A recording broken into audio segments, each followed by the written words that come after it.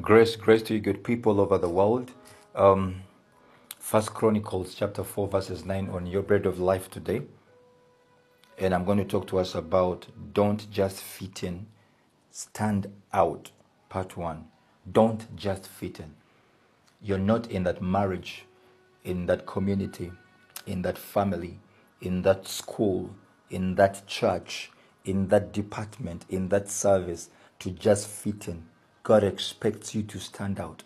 Hallelujah, because he has put seeds of greatness in the inside of us. So all of us have got seeds of greatness and we ought to ensure that they are increasing. Glory to God.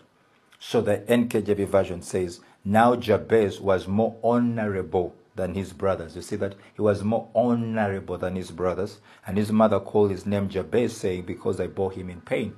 Now, here is a story of a family of brothers, and it's only one person who is mentioned. One person whose name is standing out, and that is Jabez. We know nothing of his brothers, except him. There is something about him that caused them to stand out, and we shall look at that in part 1 and part 2.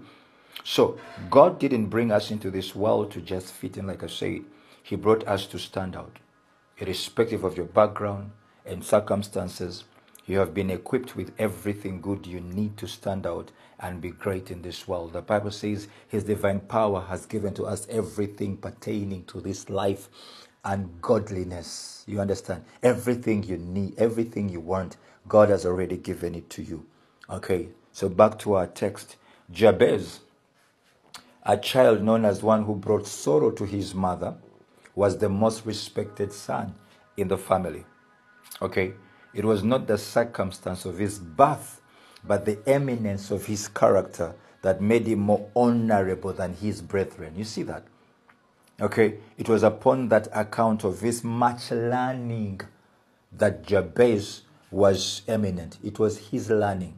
It was his learning. The Bible says in First Chronicles 2:25, in learning, why do I say in learning? Because I read. In learning, it was because we find that the families of the scribes dwelt at Jabez. The families of those who read, the families of those who wrote books and in all these things was in Jabez, meaning that Jabez was a great reader. If you go through history, it traces back to Jabez as a great reader. That is what made him more honorable than his brothers. It is said that not all leaders are readers, but all readers are leaders. If you want to lead, read. Okay? Read. Readers are great leaders. They are great because they always have that extra knowledge of a matter that other people don't have. There is something about a great reader. They'll always have extra knowledge. Okay? And people will come to them because there is something they know that other guys don't know. This is what made him more honorable than his brothers.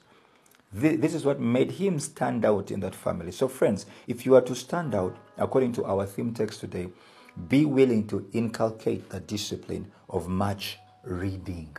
Read. Somebody knows us Africans, if they want to hide something, they hide it in a book because they know Africans don't want to read. They know Africans don't want to read. But let me tell you something. Much reading and learning puts honor upon a man and will cause such a man to stand out. Read every day. Grow in skill. Grow in all these other things. But have a moment where you know that you're going to be a great reader and read something. If you love music, read about music. If you like flowers, read about flowers, whatever it is. But you will begin to have extra knowledge concerning a given topic that other people don't have. And because you have it, because you have the wisdom, many people will come looking for you, and that will cause you to stand out. So for me as a pastor, I read and I study the word. And that is why I have in me new oil and old oil that I can bring to you every single day. That's why there will never be a day that you can miss your bread of life, because I also read. I have something that I share every day, and it is new topics. Why? because I read. And this is what is causing me to stand out. People are listening to your bread of life. People are reading your bread of life because a certain man chose to inculcate a discipline of reading the Bible, that it becomes my bread before it becomes your bread, because I chose to read the Bible every day.